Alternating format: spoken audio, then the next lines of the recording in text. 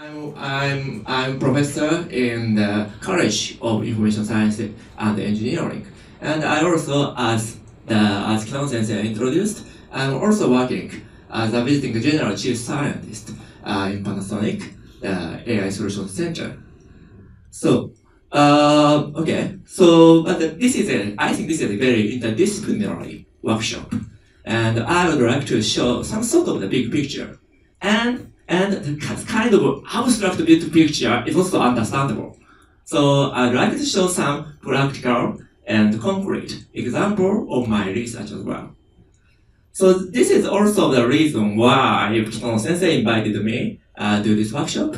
I'm reading a kind of called the International and Interdisciplinary Research Center of Next Generation Artificial Intelligence and Semiotics in Ritsumeikan University. This is a kind of university-funded research project, and actually they encourage to have a kind of interdisciplinary collaboration inside of this university.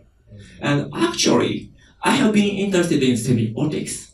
Why? I'm a mechanical engineering engineer, but when we think about the collaboration, communication between human and robot, we have to understand what is semantics, and what is semiotics, and what is understanding of language, and so on. So we have to, learning computer science and learning mechanical engineering is not enough to build new, future robot, I think. So that we set up this kind of 5 groups, and one of the group is a group of semiotics, and Kitan Sensei is the kind of team leader, one of the team leader of this project. And actually, many parts of this project are from the engineering side, and some topics are related to self-driving cars, and some topics are from service robots and sound technology, and so on. Anyway, you may know, most of you of course know, that there is a huge advances in the AI and robotics these days. Google Brain, the Google DeepMind, and Facebook, and the kind of giants in the internet services, they built and set up the great AI research centers, and based on deep learning is a kind of the buzzword these days. But actually, even from the academic viewpoint, they made a huge progress, actually. So the AlphaGo was it's already 2 years ago, but this is based on several key technologies, deep learning, apparent learning, multi-color research. They are kind of a very, very, concrete, kind of specific computational technology, but based on these theories, they beat the world champion of the Go. Okay, and self-driving car, all automobile industries and electric companies are looking at the market or future market of autonomous driving car, and actually Panasonic as well.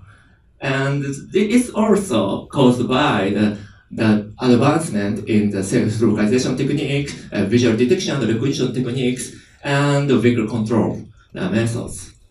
And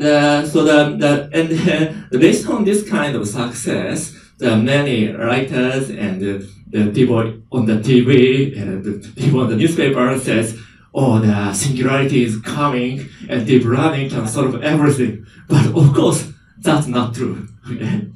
So we have still so many problems, challenges.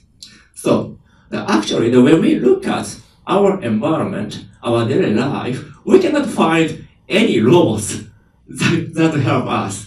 So actually, the real environment, and the human-robot communication is still very, very challenging problem. So actually long-term human-machine communication and collaboration, actually the children that have said 4 or 5 or 6 years children can outperform the current robot in our daily life. They cannot outperform in the autonomous control and playing Go and the playing games. So now AI is better than our children, in that field, we human has more flexible intelligence and adaptivity. And actually, why we couldn't build such kind of system? So one of the answers is that we haven't understand our mental and cognitive development process. So one of the target, one of the challenge in our AI research field is to understand not only create intelligence but also understand the intelligence from the computational viewpoint. Actually, my main motivation is to understand the kind of dynamics or computational process of human development, human cognitive development. So computational understanding of mental development from behavioral learning to language acquisition. This is kind of our challenge. And actually, when we look at our children, actually this is my first son and second son, and I took this picture 6 or 7 years ago. So yeah, maybe he is now a junior high school student, and I should stop using this figure anymore, I think. but anyway, a human child acquires many physical skills and perceptual concepts and knowledge, including language, through physical and social interaction with his or her environment. So the question is, how do we become able to obtain such kind of knowledge and start communicating with others?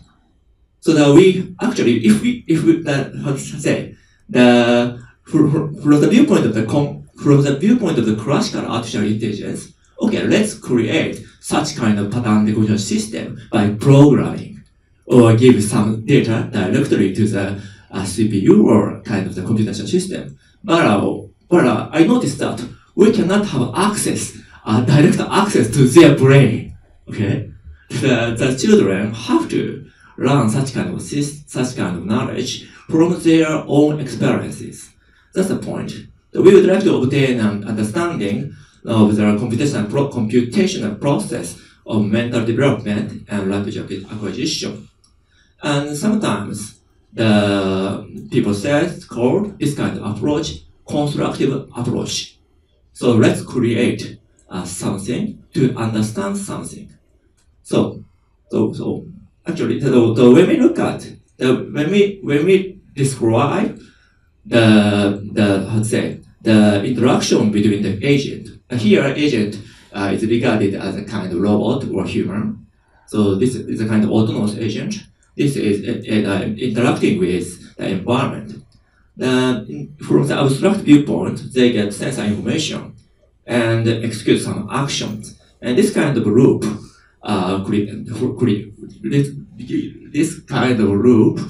gives some information flow.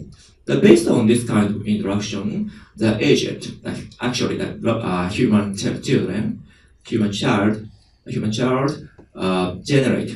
acquire motor skills and perceptual categories and even planning capabilities.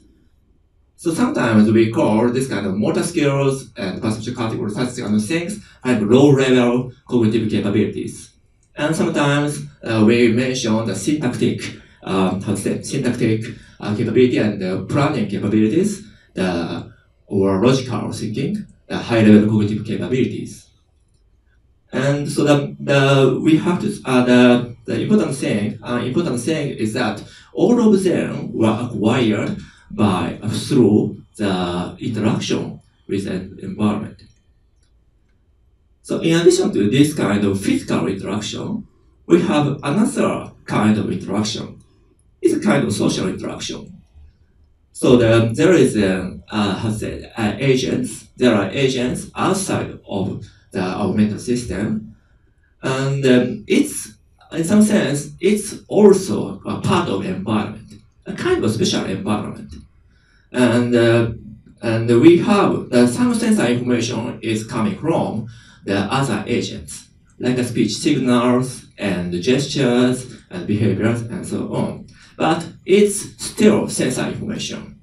There is no pre-existing knowledge about that, And through such kind of social interaction, the agent has to get the kind of scale of estimation of intention and symbol systems,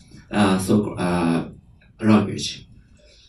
So the language acquisition, when we say the language acquisition, so the language acquisition even involves a syntax, a lexicon, the phonetics, semantics, the pragmatics, and so it's so complicated. But we human, everybody can do that. Almost everybody can do that. And from the viewpoint of the computer, when I show this kind of figures, the computational scientists and robotists, they tend to say, okay, let's build these modules one by one, and let's connect them together and use it. But another challenge is that actually in our cognitive systems, they are closely related and learned together. And actually, when we learn new vocabulary, that depends on the perceptual categories and action and so on. And from the viewpoint of linguistics or language, maybe I have to rush. Sorry. It's widely known that that syntactic parsing and semantic parsing are mutually dependent. So we have to build up a kind of the total cognitive system that can organize this kind of memories in a bottom-up manner. So this is our challenge. But so far, my story is very abstract, I think. So what kind of research, particularly, is the community of our group is doing. So here I'd like to give some flavor research about community by showing a video. This is a robot. This robot moves around and find an object and grasp it to get the haptic information. And shift it to get auditory information. And rotate from different directions to get the visual information. Then somehow they took pictures, it took pictures, and obtained such kind of information. So the robot get the kind of multimodal information from this sensor-motor interaction. And actually okay, so I will skip the technical part, but some machine learning method can integrate such kind of information and find the categories or related representation from that. Okay, basically the robot can find this kind of clusters, the categories from such kind of multimodal information. And actually the robot cannot know the name of them because no participants, no human users tell them this kind of levels. But even without any intervention from human, the robot can find this kind of clusters categories by itself. So this is very similar to our categories.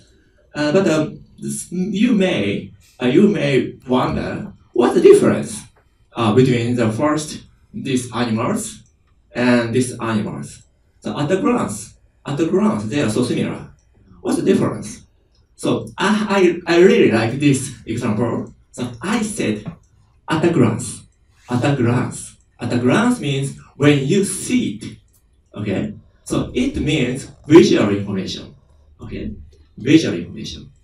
So from the visual information, they both are animal toy. And so it's very similar. And the first one is made of towel, and this is rubber. So when you touch it and grasp it, the difference is significant, and maybe your children can notice that very easily. So the multimodal information is very important for our concept generation. So actually, the Kitano sensei introduced when Kino Sensei introduced me, I am interested in simple grounding problem. But my main argument is that simple grounding problem is not a well-defined problem. Yeah. And our symbol system itself was generated by our society and based on our cognitive systems. So to solve the so-called simple grounding problem, we have to change the problem to the simple emergence problem. So we have to understand the bottom-up process of forming the internal representation systems and the kind of social simple systems as well. So how many minutes? 5 minutes I can use? Okay. So following this kind of idea, so we are thinking that we have to build a kind of a computational system that can learn language at least, based on sensory motor information. So it's also important for our future robot. So this is a very how to say, comical and cartoon-like example.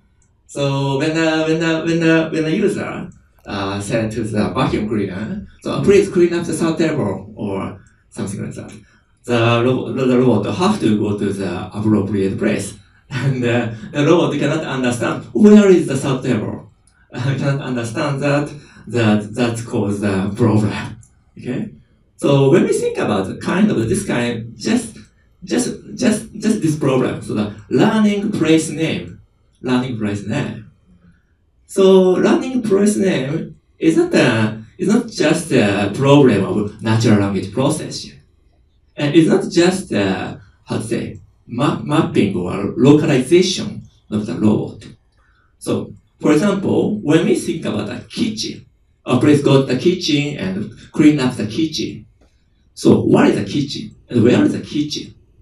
So if you are the kind of classical robotician, you will give a code and set out that in the XY coordinate this point is kitchen or something like that. But a kitchen is not a XY coordinate, But oops. Maybe I can come back. Okay. I'm coming. Oops.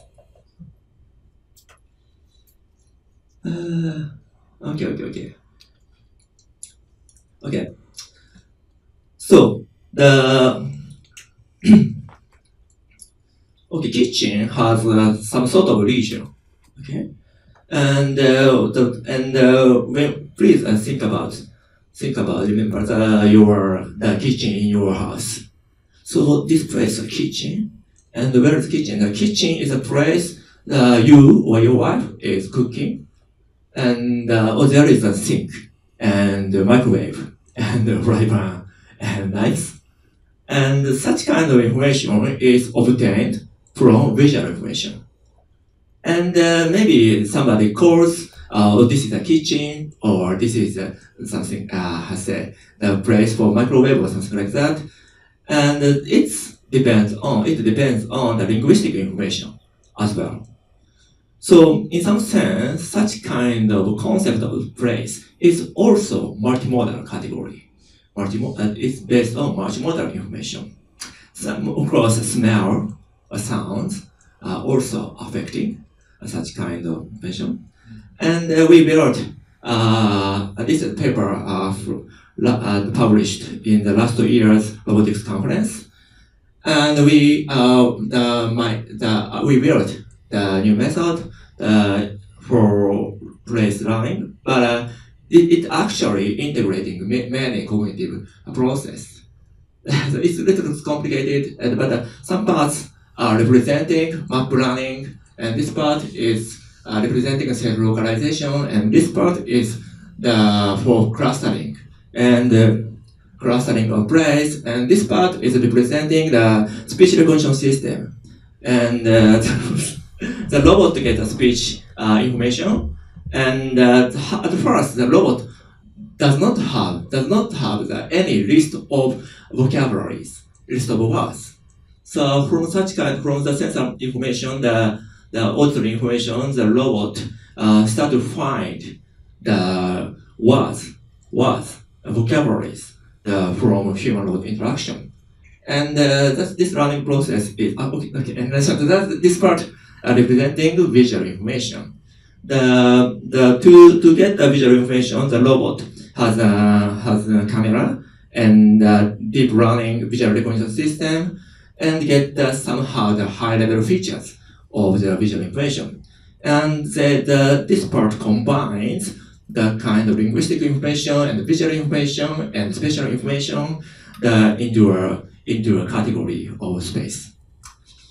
And the robot, in the experiment, the robot move around and gradually form the map of the environment. And at the same time, the robot has to estimate where he is on the map. So it's also an important problem. And time to time, a user spoke to the robot, or here is a toilet, this is a toilet, or you are walking on the floor, or something like that. And gradually the robot form the kind of the spatial concept and get learn place names. Okay, this is so even the robot has this kind of complicated model. What the robot can do is just learning the name of phrases. So we are now trying to build the more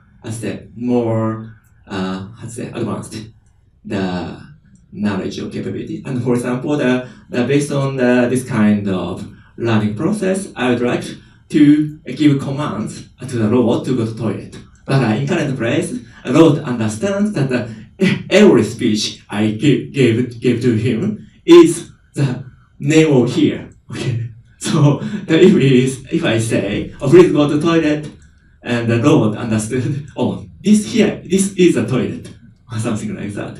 So they cannot estimate our speech out. And so so this workshop is related to the virtual reality and mixed reality and AR. So I think the AR and MR is becoming very important in human-robot interaction as well. And after robot gets such kind of information, actually we cannot understand, we human users cannot understand what's happening inside of the robot's brain. Okay, this is happening inside of the robot's brain. So, okay, let's visualize it. So that is our last year's project. We use the HoloLens to visualize what the robot is thinking about. So this is an example. This hemisphere shows the kind of special concept, and the upper part is shown that, oh, the robot thinks this is the sofa, this is the trash can, and so on. And actually, the robot cannot be perfect system. So the important point is, if we understand, this robot is misunderstanding the environment in this way, then we can have a kind of very natural communication. So I think the MR and AR technology can contribute to the kind of to make the human-robot interaction more natural and harmonious, I think. Okay, that's all. Thank you very much. Lots of questions there, I think. I loved when you talked about like the, like looking at humans and their more than flexible intelligence and trying to emulate that. And I mean, one of the things that that last image that you were showing where it was kind of, looking at the robot's proprioception is such a fascinating idea in terms of, humans still don't quite understand what proprioception means and how to map it. So it's a really interesting exercise. So I'm going to now open it up to the audience to ask you. I'm sure they've got millions of questions, but we'll only be able to hold it at one or two. So I've got one question here, and maybe one more for.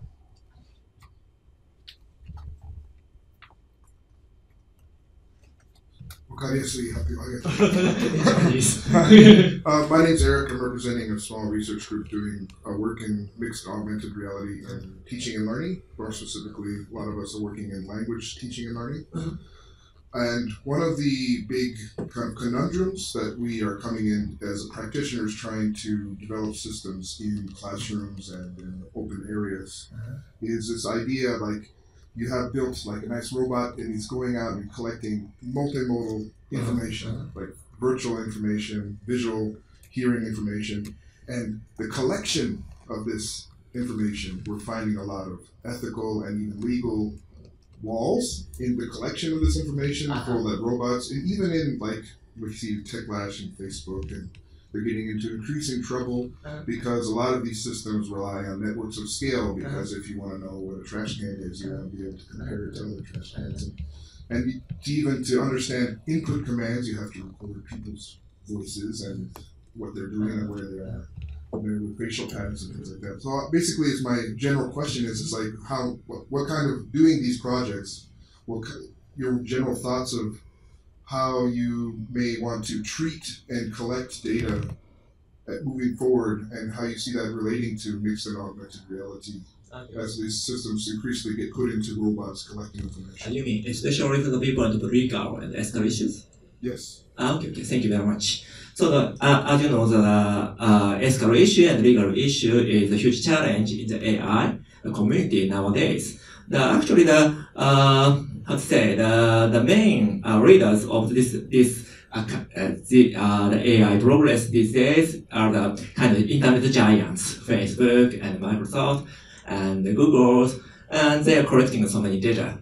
And actually, deep learning and machine learning is based on data. So the data is important.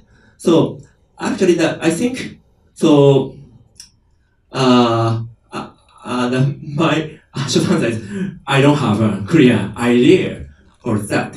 And but important point from academic researchers, we should distinguish the technology part and the application of the technology to the world, to the society, and the application to this. And actually, self-driving car. When we look at self-driving car, the most problem is not the control and not the detection, but laws and laws about laws. It's just talking aside. And so anyway, sorry. And so what I would like to say is that so in some sense we have to have an innovation in the legal and ethical field, not the technological field. So we have said in the technology is not for just for the engineers and scientists, but for the scholars in humanities and social science, of course. And when application, the engineering is not just for the application. So from our viewpoint, my motivation is like this. So to understand the human cognitive development and from the computational viewpoint, so we have to study this kind of models. So in such case, so this kind and conditions about this kind of research is a bit different from the conditions about the related to the application side. So we should distinguish them, but we should have a kind of innovation in the legal and ethical field, I think.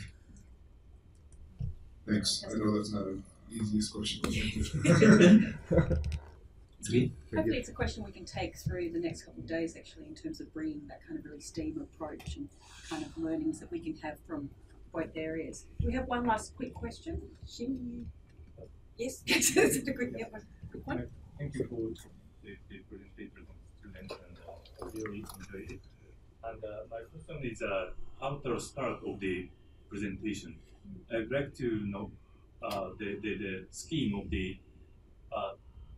Professor Oshima said that there is a inter-Ritsumeikan, collaborative project, and what the mission, what the reality of that, that kind of thing I'm very much interested in. And what I found, there is only Kitano-sensei who is in the field of the humanity or social science, and it's like a gender balance. We need a kind of balance between engineering and psychologists. people. And that this is a kind of the very university inner matter, but I'm very interested in that kind of matters. And the other thing is that here is Masaki Fujihata-san, who I know more than quarter century or so. Wow. And I'm interested in what you are interested in. What's your participation of this presentation of this kind of project? I Who's not next? do anything with this project. Today just I'm trying to show my art project. But each year I only have one workshop.